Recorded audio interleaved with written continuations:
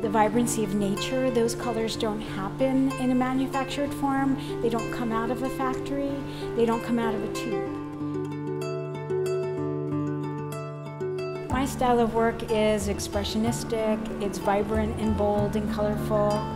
It's not for the faint of heart, but it's something that's also refreshing and peaceful.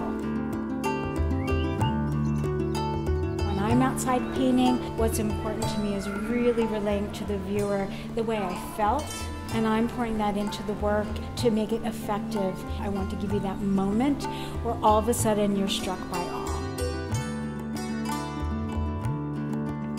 I'm drawn to this piece because I see the eye of an artist who spent time looking at color and the light.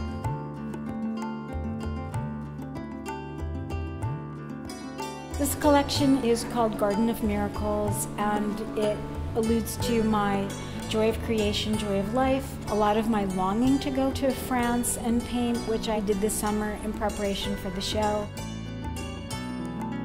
People always gather my European influence from looking at my work, whether I did it here or I did it abroad. And I'm Armenian, so I have all the Middle Eastern influence there.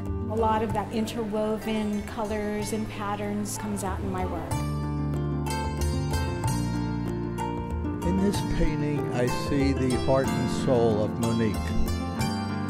Right now I primarily work in oils and in caustic wax.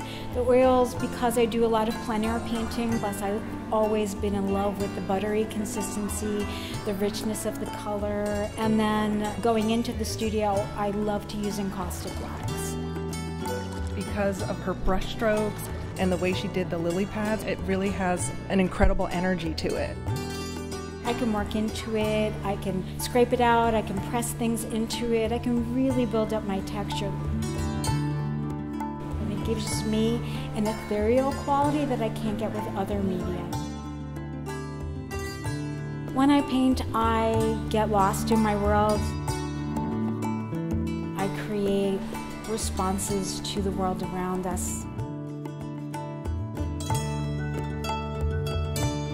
I felt a reverence for life, for the earth around us, for the relationship between humans and nature. I felt like I was looking at a lovely partnership